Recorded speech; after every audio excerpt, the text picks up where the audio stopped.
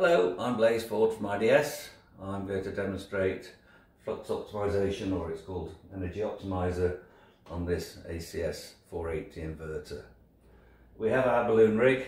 This is an inverter, a motor, a fan and a damper. In this case the damper is staying open.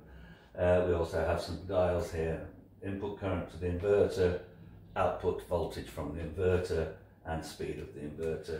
We also have output frequency and power consumed on the keypad. We'll be using that one a bit later. So I'm going to switch the fan on.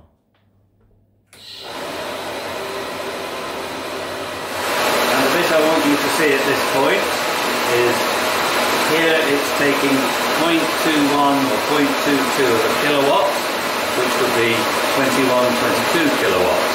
Also, you'll see here that we're running at 100% speed, 50 Hertz, and we're at full voltage. This is a 230 volt inverter and the output voltage is 230 volts. I'm now going to put Flux Optimisation on.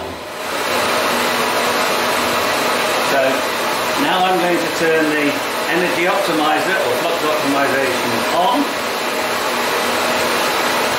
enable it, save. Come back to the front screen. You'll now see it's taking 0.2 of a kilowatt instead of that 0.21, 0.22, which is somewhere between a 5 and 10% saving in energy.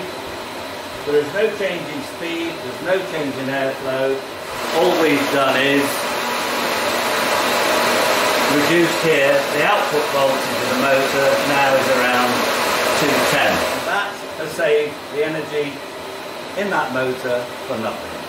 Thank you.